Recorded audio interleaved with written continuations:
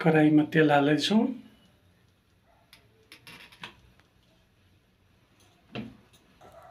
हाम्रो तेल तातिसकेको छ। अब तेजपत्ताहरू हाल्दैछौँ अनि खडा गरम मसलाहरू हाल्दैछौँ।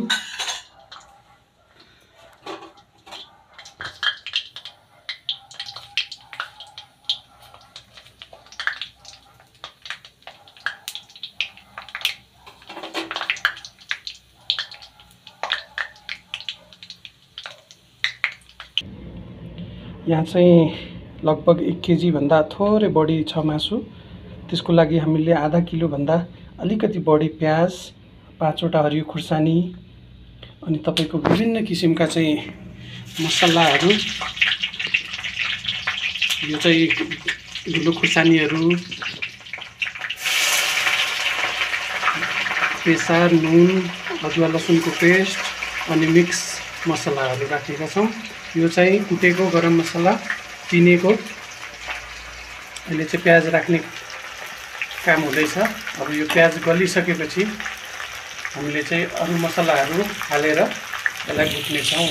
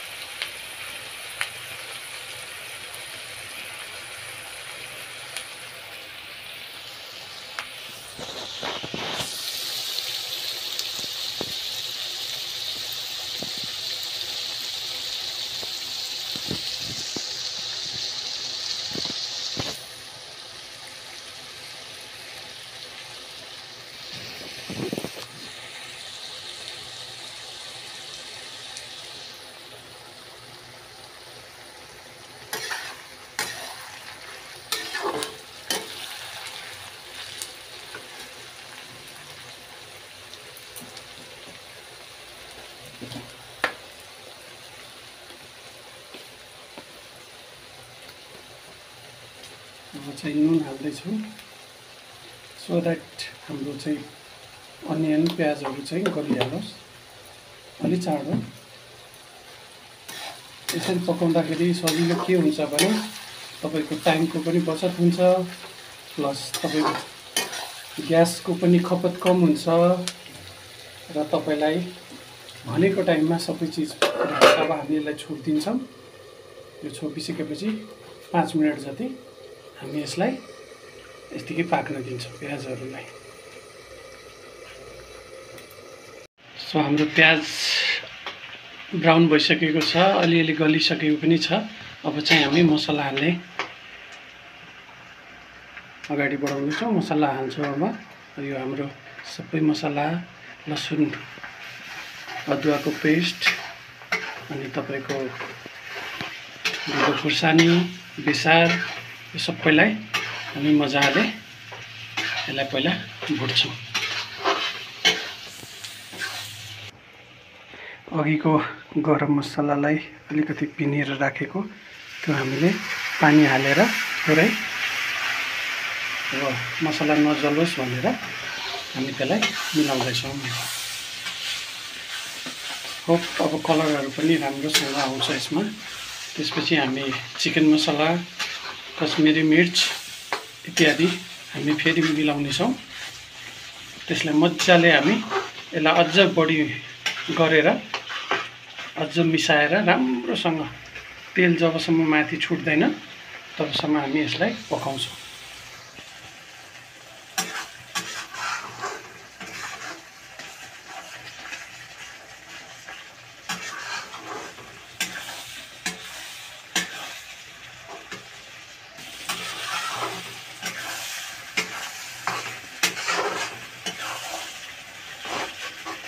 तपाईहरुले देख्न सक्नुहुन्छ अलिअलि तेल छुट्न थालिसकेको छ। अब अझ यसलाई 2-3 मिनेट पकाएर अनि हामी चिकन मसला र कश्मिरी लाल मिर्च पनि हाल्छौँ। आधा केजी प्याज झलिसकेको छ, पुरै सुकिसकेको छ। अब हामीले रहेको हाम्रो चिकन हामी हाल्दैछौँ। यो मिलाएको 5 मिनटपछि चाहिँ हामीले चिकन मसलाहरू र अरू खुर्सानीको धुलो हामी हाल्छौँ। लाल मिर्च भन्ने चाहिँ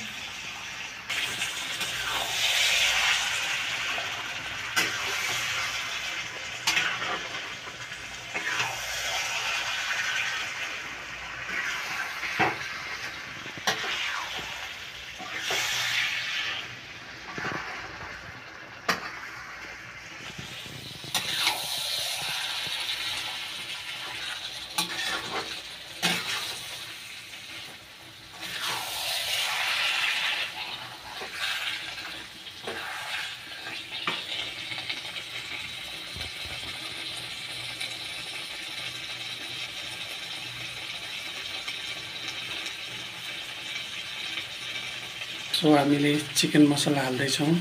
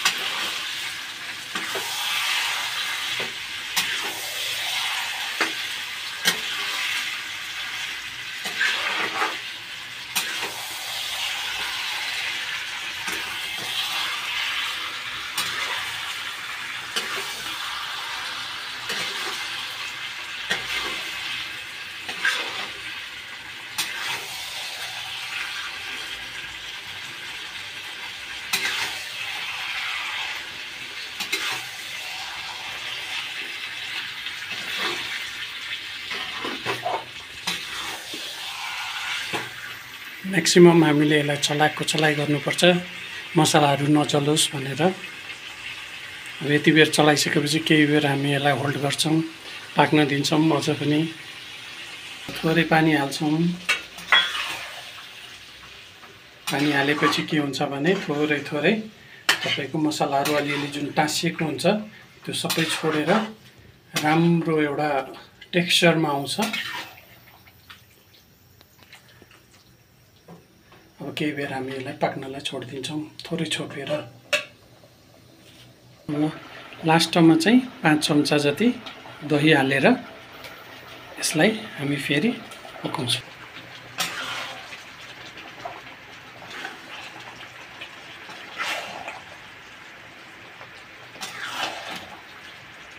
कलर पनि एकदमै राम्रो लिइसकेको छ हाम्रो चिकन ग्रेभीले। अब अघि राखेको 3-4 चम्चा 5 चम्चा भनौँ न, अब दही हामी हाल्न गइरहेछौँ। यसले के गर्छ भने अझ बढी टेस्ट ल्याउँछ। तपाईँको जब यो दही गरम मसलासँग मिल्छ, खडा मसलाहरूसँग मिल्छ, त्यसपछि हल्का क्रिमी टाइपको तपाईँको चाहिँ यो चिकनले टेस्ट फ्लेभर अलिकति डिफ्रेन्ट फ्लेभर दिन्छ। नर्मल हामीले होटलहरूमा खाने भन्दा अलि अझ बढी तपाईँलाई यो हाम्रो चिकन गर्छ। थोरै छोपेर राख्छौँ हामी केही बेर। तेल उम्लेको आवाज, हल्का ग्रेभीको आवाज पनि आइरहेको होला।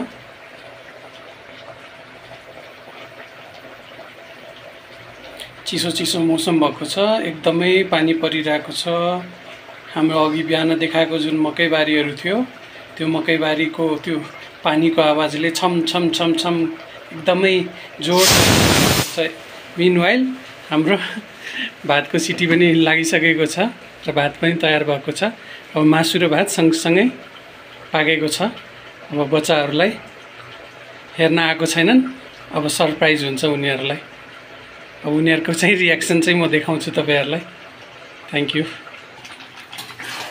अघि छोपेको फेरि हटाएर 1-2 पटक फेरि हामीले यसलाई चलाइदिएका छौँ।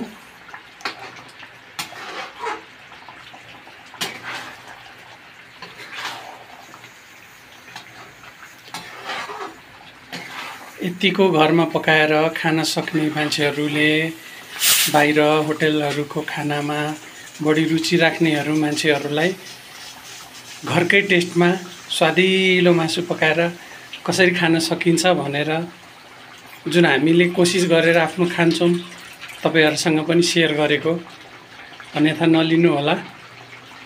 यो हाम्रो कुकिङ सो चाहिँ होइन, हाम्रो फ्यामिलीले गर्ने एक्टिभिटिजहरूलाई हामीले देखाउने हो।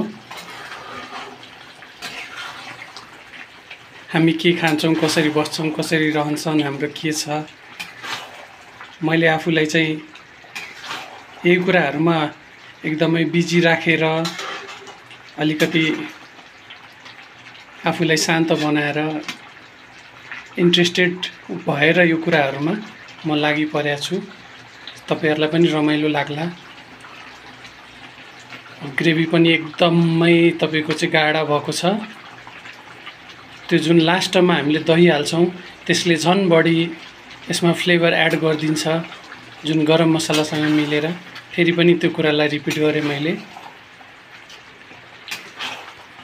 सो फाइनली अब हाम्रो चाहिँ चिकन अलमोस्ट अब 2-3 मिनेटमा पाकिहाल्छ। त्यसपछि हामी सर्भ गरेर बच्चाहरुलाई खुवाउने बेला उनीहरुलाई टेस्ट कस्तो भयो भनेर सोध्छौं। टिल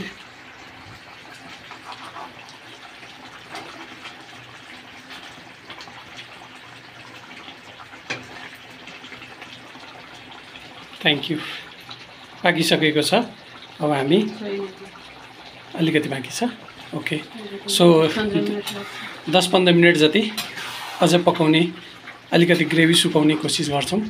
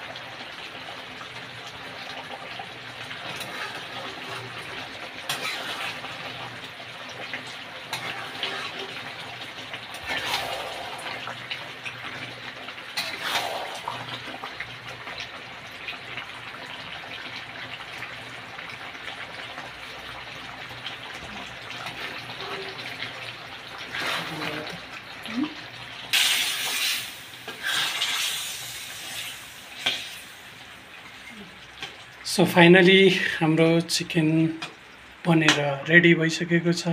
खाना पनि बनिसकेको छ, ग्यास पनि निभिसकेको छ। Thank you.